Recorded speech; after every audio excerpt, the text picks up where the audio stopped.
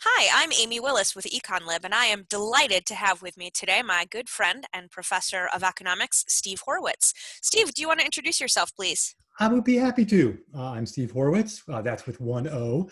I am the Distinguished Professor of Free Enterprise and Director of the Institute for the Study of Political Economy in the Miller College of Business at Ball State University in Muncie, Indiana. Great. Thanks so much for being with us, Steve. As our Econlog readers know, we allowed people almost a week to enter some questions for you. So we're doing an Ask Me Anything. I would like to apologize to a lot of our readers in advance, insofar as we received an awful lot of questions and time won't permit us to answer all of them, but we will do our best. I've also put some questions that were similar in nature together just to make it a little bit easier for us to get through as many kinds of questions as we can. But let's start with something really basic, Steve, and several people asked a version of this, but Thaddeus from Buffalo in particular says, do you think that the general public has a poor understanding of what economic systems are and how markets work? And if that's true, does that contribute to why people don't recognize how much markets enrich our lives? Yeah, I think that is correct. I think that people don't understand how they work. And it's out of ignorance, not out of hatred necessarily. I think they literally don't understand how they work. In particular, people don't understand the role that prices play. I mean, this is the big debate that's going on right now. The role that prices play in signaling us about what to do and how best to do it. And I think when you don't understand that, it's more difficult to appreciate sort of what markets do, how they provide, and it's even in a crisis situation like we're in right now, right? The fact, yeah, there's some empty store shelves, but they're getting restocked, not perfectly. And I think it's really important to emphasize markets aren't perfect. Things don't happen instantaneously.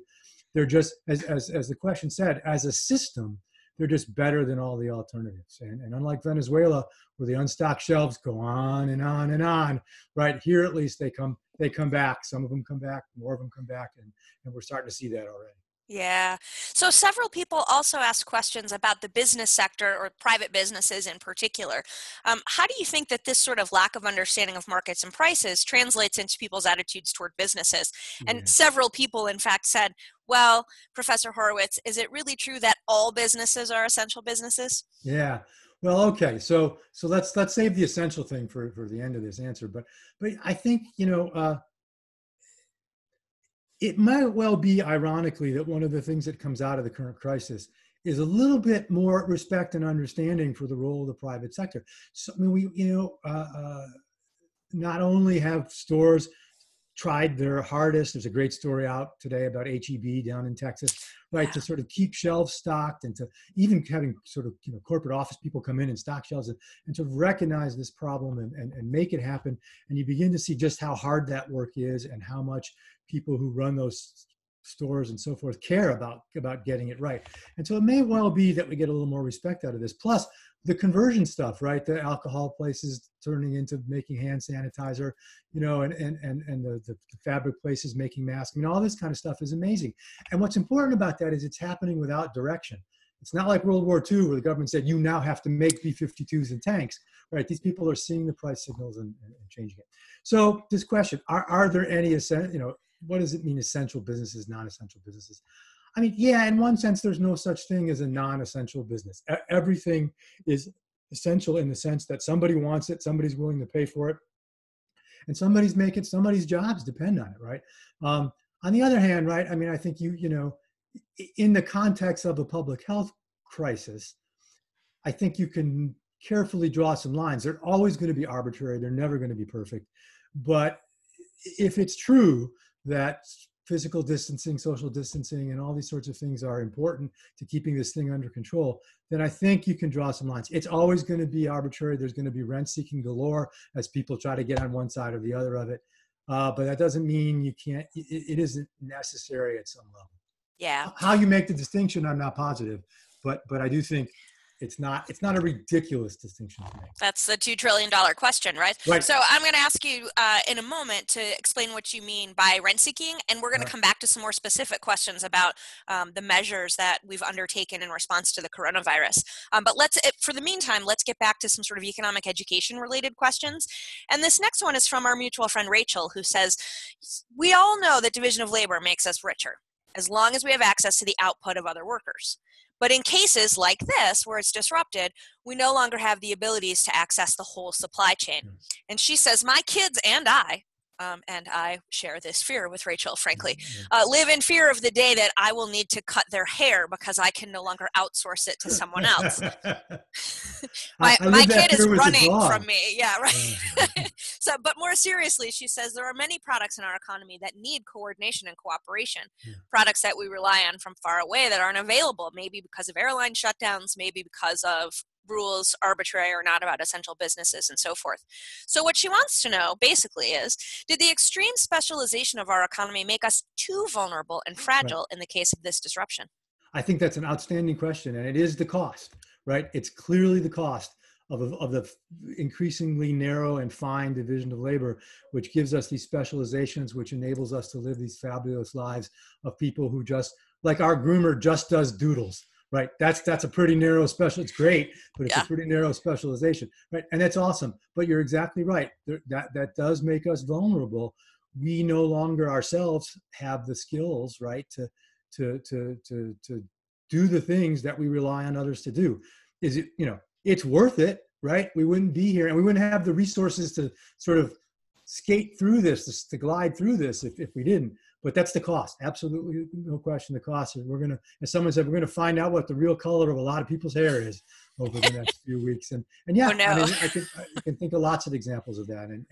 And maybe one thing that comes out of it is we get a little bit more, able to do some of those things ourselves in ways that we couldn't. It's not bad to have that option open to you if you need it, while you still can go out in the market and purchase those services. Sure. Yeah. My son, and I suspect Rachel's kids, are not willing to be a part of this grand experiment with haircutting. But, understandably. So here's a more specific question about markets and particular products. So Alice from New York City says that some of her students are flummoxed by the shortages of the N95 masks in the city at this time of crisis. And they don't understand why, and I'm using the scare quotes that she did, New York State doesn't do something about it. And even after full lessons in price signaling and markets, there's this tendency for her students to believe in the magical powers of government. How can you help Alice diffuse this with her students? Well,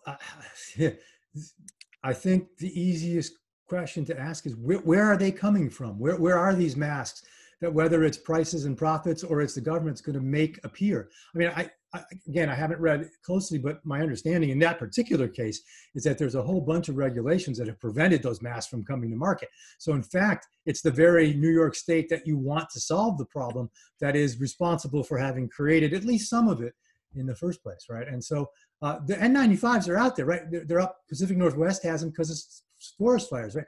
So part of the problem here is, how do we get them to go to where they need to go? And all this medical stuff is so regulated and has been so regulated for so long, we just don't know how to free it up to make these things happen. I mean, one of the interesting things that might also come out of this is, actually, we've seen some deregulation in the medical sector temporarily.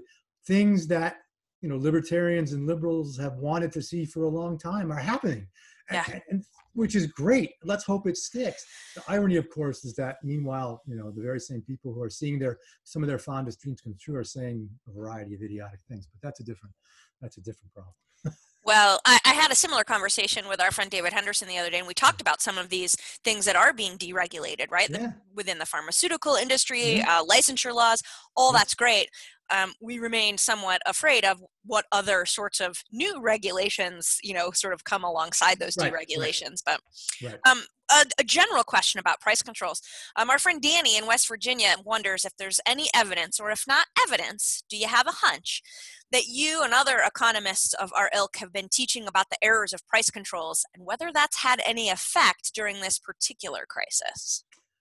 Oh, it's an interesting question. Just anecdotally, I don't think I've seen as much, sort of political demagoguery and attempts at prosecution. There's been a couple, right? And Amazon got spanked, and Menard got spanked, and so there's some, but I don't. Judging by the quick response to the segment I just did on NPR about this and defending letting prices rise, I'm not sure we've made a big dent of any kind. Maybe a small one, right? And which is why we need to just keep teaching the basics and teaching it in intro and teaching it in high school and doing the best we can to raise a generation, new generations that understand this point, right? And recognize that the real choice is between high prices and supplies of the good and low prices and nothing, Nope. right? That's the choice. There's no magic wand that gives us abundant supply and low prices when we're in an emergency like this. It just Right. isn't the option on the table. And New York State can't make it happen either. No, well said. And we'll be hopeful for some of the fruits of economic education, which, we've all been working towards for so long. So now I have a bunch of questions from readers and listeners that are pretty specific to the coronavirus issue. So we'll start with this one. This is sort of an amalgam question. Robert in Los Angeles and James from Michigan wonder sort of similar things here. So I've tried to put them together. So how do you think we should be thinking about the immediate mortality risks of coronavirus versus the longer term increase to all-cause mortality that might result from economic damage wrought by the efforts to combat the coronavirus? Yeah. And why isn't there a bigger push for ways to combat coronavirus that aren't as costly? So we just talked about some of those things with regard to deregulation and so forth. But if you want to expand on that a little bit, they'd appreciate I that. want to be careful off the top and say, I'm not an epidemiologist, so I'm not going to wade into that stuff.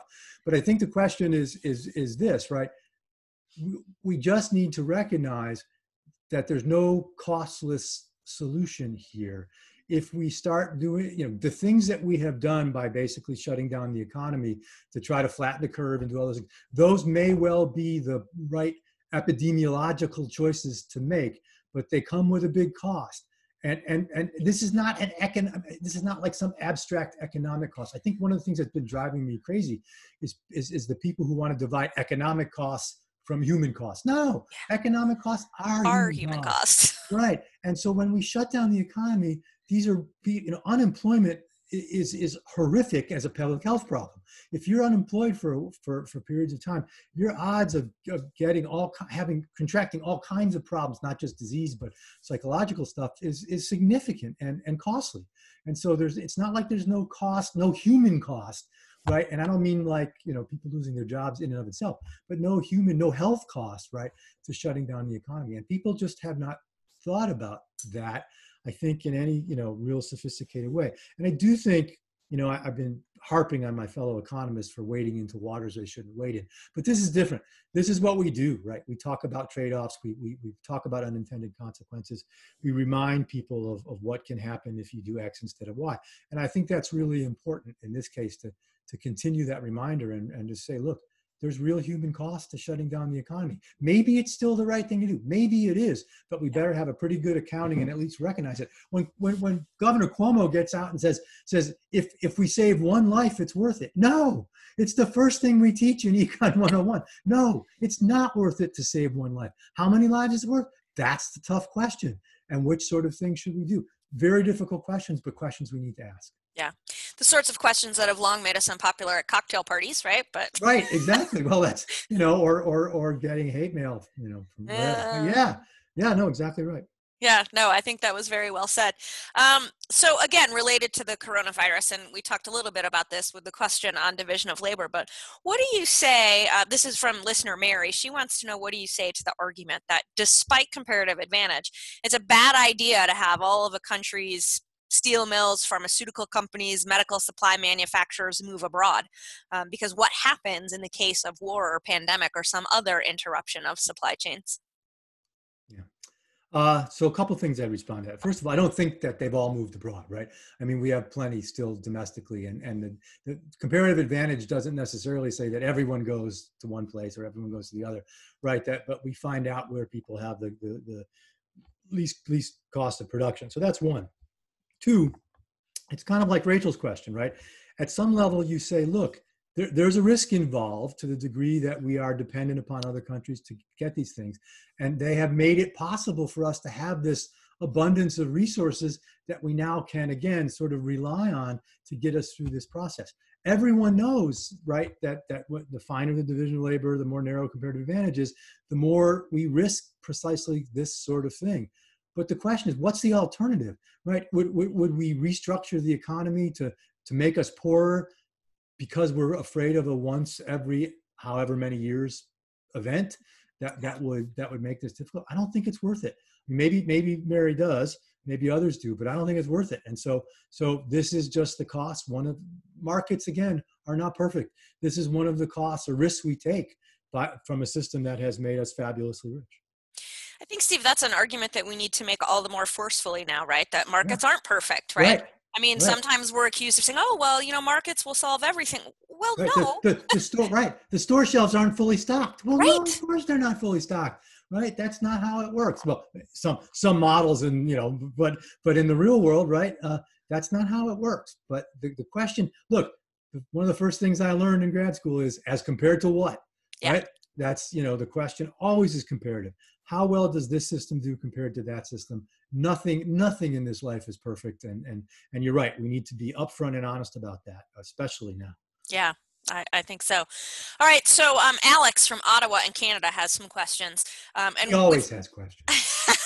So we've touched on this a little bit, but I want to get your feedback on a couple of these things. So libertarians, he says, or classical liberals have been thus far divided on the justifiability of things like quarantines and lockdowns that have been instituted. Yeah. What's your view on the justifiability of these measures? This crisis has been the hardest thing I think I've ever faced as a libertarian, because at one level, my instinct is to say, stop it, right? Stop it. Stop locking us down. Stop preventing our freedom of movement, all these kind of things. But at another level, there are enough people whose expertise I think is valid, right? There's nothing about libertarianism that should deny the expertise of the valid expertise of valid experts, right? Who are saying these steps are necessary to prevent a much greater harm. Now, look, I'm a utilitarian in that sense, right? I'm a consequentialist. So for me, right, okay, I'm willing to accept some short-run losses of liberty because I'm persuaded that they will prevent a much bigger loss of life down the road. And some of this is personal with me. I'm in more than one high-risk group. So containing this thing and keeping it the hell away from me, right, is really, really important. And I'll admit that bias, but I'm pretty confident, even without that bias, that at least some of the things that have been done are justifiable. I don't like the libertarian in me is not happy about that, but this is an extraordinary circumstance, and I don't see a better alternative. So a couple things on that. One is that's a really striking admission and a brave admission too, to say that this is the hardest thing that you've had to deal with as a libertarian. I agree with that By far, statement. Not even close. Yeah. I agree with that a lot. And again, sort of the libertarian in me chafes at, what do you mean I can't go here, there, or everywhere? Right. But by the same token, right, I think many of us are at a point where we know people who have been affected by this directly, right? And so that makes things different. So just out of curiosity, I had a conversation with Scott Sumner and Arnold Kling the other day, and Arnold has an interesting proposal. Yes. He says, for those who haven't seen it, he says that rather than have this sort of lockdown, which restricts our freedom of movement, would it be better, and so now I'm putting this question to you, would it be better, instead of restricting our freedom of movement, restricting how we go about that movement? In particular, Arnold was advocating masks or scarves or something, so, we're like this, and we could still be out and about with perhaps a lesser possibility of transmitting the virus. What do you think? I think there's some truth to that, right? I mean, I've gotten used I'm not wearing my mask now because it just didn't seem appropriate for this, but I'm wearing a mask, anytime I leave the house, I'm wearing a mask, right? Yeah. And even in the house, I'm supposed to be wearing it. I'm not always, my doctors aren't listening, but we hope. Right. I'm supposed to be wearing it in the house too. And it helps.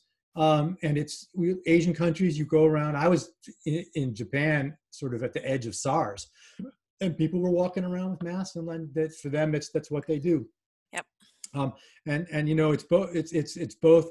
For me, it's not about me infecting you. It's about you infecting me, right? And so I think there's a kind of Coasian, which way are we going here? But yeah, I think we've probably gone too far, and I think there are some ways we could let people out and let them do some things with the expectation that they would mask or for certain sorts of things, wear gloves. I still don't, it's probably the case that sort of bars and restaurants and those large gatherings are a bad idea, but it doesn't seem to me, for example, to churches and synagogues and so forth, seem different to me. I don't know. So I'm thinking, but the problem is getting people to do it and enforcing it. There's a huge collective action problem there, Yeah. right? And I don't know how you solve that. But again, this is the hard part for libertarians. I'm tempted to say better to go a little too far than not, but I'm not sure I believe that either. So I don't know. I honestly, like I said, so much of this I read and I go, I don't know. I just don't know. And it's hard, frankly, when it's so personal too. Yeah.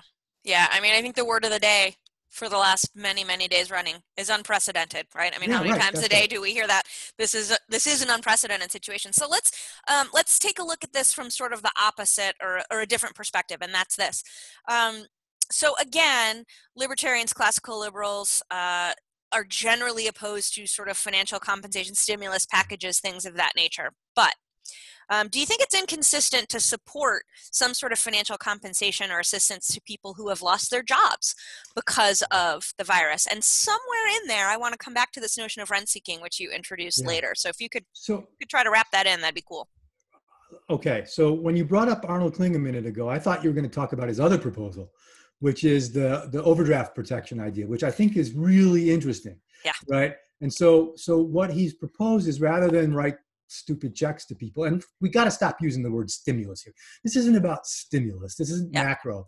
This is like a form of insurance almost, or as you say, sort of a compensation for something that is nobody's fault, but the decision made by governments to close things down are the proximate cause of people being thrown out of work. What Arnold's proposed, right, is my simple version is to allow people to access a line of credit at their bank through their checking account that is roughly equal to what they put into that account in wages in January and February. This is a really interesting idea. One, it doesn't, and the idea would be you get the line of credit and you can slowly pay it back, right, afterwards. It avoids getting the government involved in the ways that it has.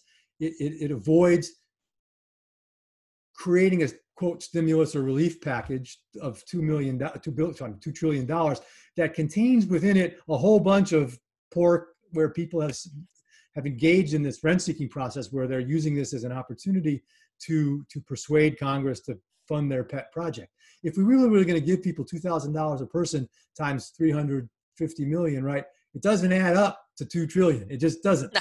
So there's a lot of nonsense in that bill. Arnold's proposal just wipes that all off the table and says, all right, because this is a liquidity problem, right? This is keeping workers liquid while they're not getting paid.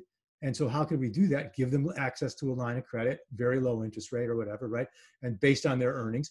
And it's pinpointed, right? So you're getting what you're earning. You're not getting any more. You're not getting any less. You're getting what you're earning. And you can adjust that for seasonality and things like that. So I think to me, that's a sensible proposal. I do think if that doesn't work, of all the things all the times where it might be justifiable for government to help out workers in the ways that we're talking about, this seems like it's on that side of the line. I don't like it, right? For the same reason we were talking about earlier. I don't like it. And the reality of it is, of course, if you do it, you're going to get all that rent seeking, you're going to get a mess out of it. And so the question is, are we really, in the end, how much good are we really doing? Maybe enough to matter. But I think Arnold's proposal is interesting because it can avoid some of that stuff. The other thing I think is important here too is extending credit to businesses. If government has a role here, it is opening up lines of credit to businesses in a similar sort of way to help them get through, small businesses in particular, help them get through this by having access to resources to pay the rent and just keep the thing going until April or May or whatever it is. I'm okay with that. I don't want to see them turned into grants and then because then we've got, the rent seeking problems and all that. But super low interest rate loans that, again, firms can pay back hopefully later on. I think that's the model I would prefer, is the sort of lend and provide liquidity. I mean, we're in a way, weirdly, I hadn't thought about it till this point, weirdly acting like a central bank to banks here, right?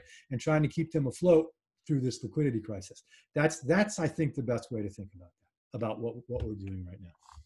Yeah, of course, the likelihood of a proposal like the one we're just discussing is probably Right. Precisely shockingly low. because it doesn't provide the rent-seeking opportunities that the current one does. That's the as our friend Pete Betke would say, you got to endogenize it, right? It's part of the model, right? And you can't pretend it isn't. And he's right.